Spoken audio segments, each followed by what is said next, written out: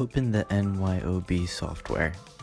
At the welcome screen, there is a Create a New Company File option. Select it.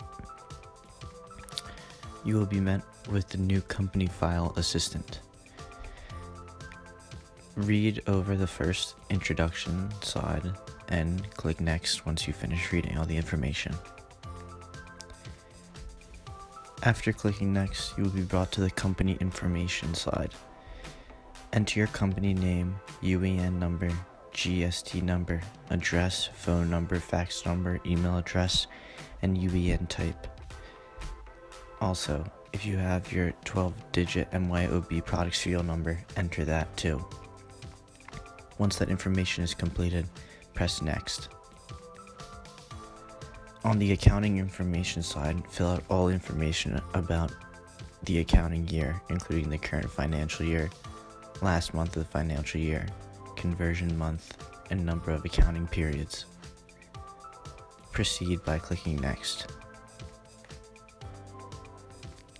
Confirm your information on the accounting information slide and make sure all dates are accurate.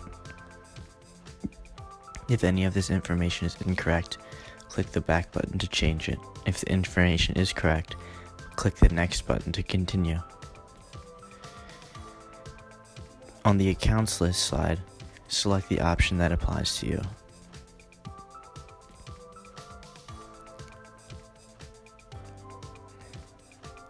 Fill out the industry classification and the type of business.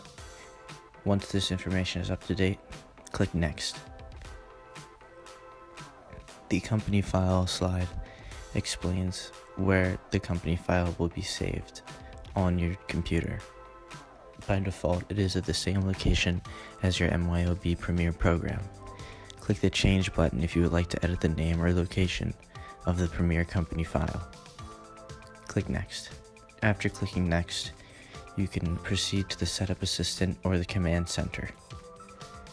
The Setup Assistant allows you to further customize your MYOB Premier company file, and the Command Center allows you to jump right in and begin entering transactions. Pressing the Command Center brings you into MYOB software.